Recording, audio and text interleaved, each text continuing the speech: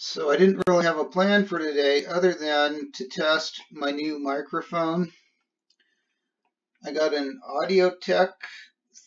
AT2035 and I got a Focusrite Scarlett 2i2, which it's working now, but boy, if you buy one of these, this is weird. Some weird stuff there. If you buy this Focusrite Scarlett, you got to be sure to not follow their directions, because their directions will send you to stuff that I'm sure is great for a musician, some great stuff for recording or making you sound cool, but it ain't got the driver. I could not get the driver installed until I went and I Google searched up a search for the driver.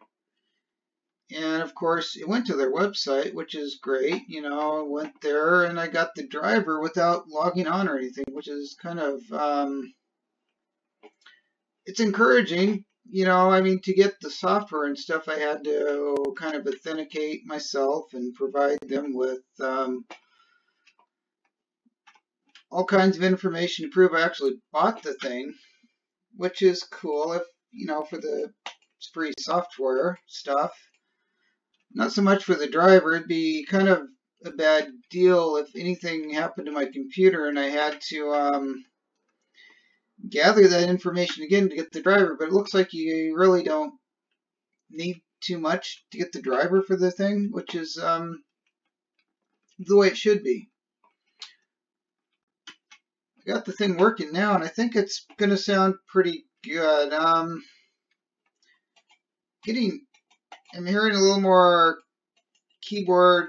Oh gosh, I better eat. Like keyboard, mouse sounds. It's picking up a little more than I'd hoped it would have. You know, I didn't go for the Yeti Blue because I heard a lot of recordings where it was picking up a lot more background noise than this thing, and it's probably true. I don't have a Yeti to compare it with, so I can't really vouch for any of that, but I will see how this is working for me. I kind of got the microphone kind of near myself, trying to keep the mouse and keyboard away from it. I first set it up with the microphone behind the keyboard and mouse, so that obviously I could hear more sounds from it. I've got little monitor headphones set up so I can kind of tell. And I can kind of hear this mouse moving around. I might, and the keyboard.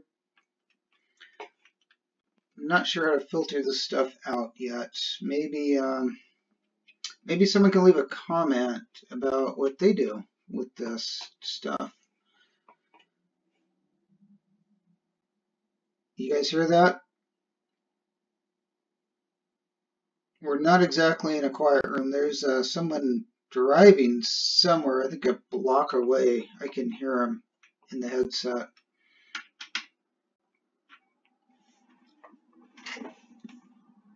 Oh, he's not a block away. He's right out the window.